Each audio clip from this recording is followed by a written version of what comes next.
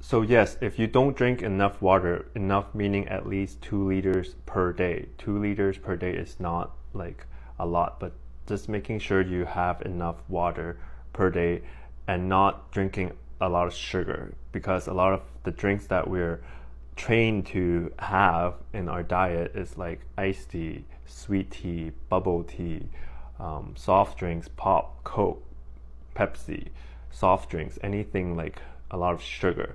That's what we've been trained to do.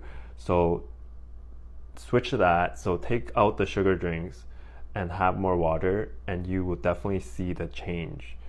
And that's just a simple free thing that everyone can do, and it's better for everyone. It saves you a lot of money.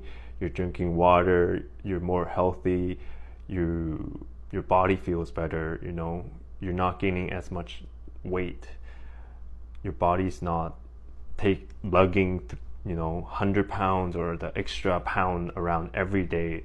So like really let go and reset. So that's the cheapest way to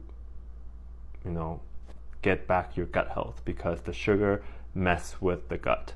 The sugar feeds the gut bacteria, but the bad bacteria. So the bad bacteria are the ones who are making you bloated, gassy, really in the tummy and the pelvic area. It's like very bloated, very gassy, and just the whole GI tract is not great. So your gut will not be happy when you feed so much sugar to it, because the bacteria, the bad bacteria, will grow and take over.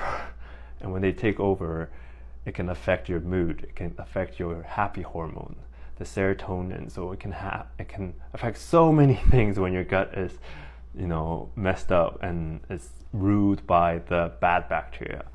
But just be more aware that the sugar is feeding those bacteria. So we're feeding a lot of the bad army support, So we need to help the good bacteria to survive and thrive, and not just feeding our bad bacteria. So I hope this really helps you, and just start with awareness and save some money.